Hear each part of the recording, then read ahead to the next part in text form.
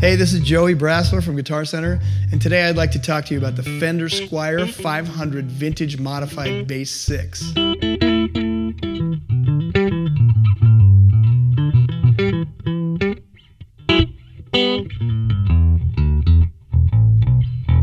The original Fender Bass 6 was produced from 1961 to 1975, and I was a kid then, and I didn't know what to make of it. But Fender came out with so much cool stuff back then, the amp designs, the guitar designs, and this was just another freaky Fender that was amazing.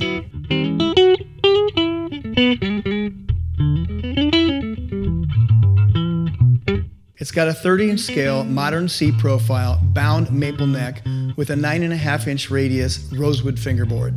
Said fingerboard has 21 medium jumbo frets and perloid block inlays and is tuned in standard tuning E to E, 1 octave below a regular guitar.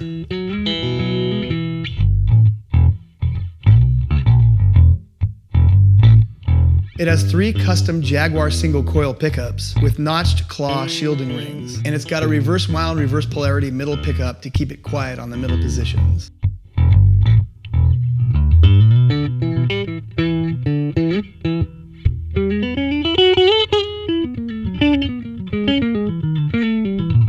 It's got a tortoiseshell pickguard with 4 2-position slider switches, an on-off switch for each pickup, and 1 bass cut strangled tone circuit switch.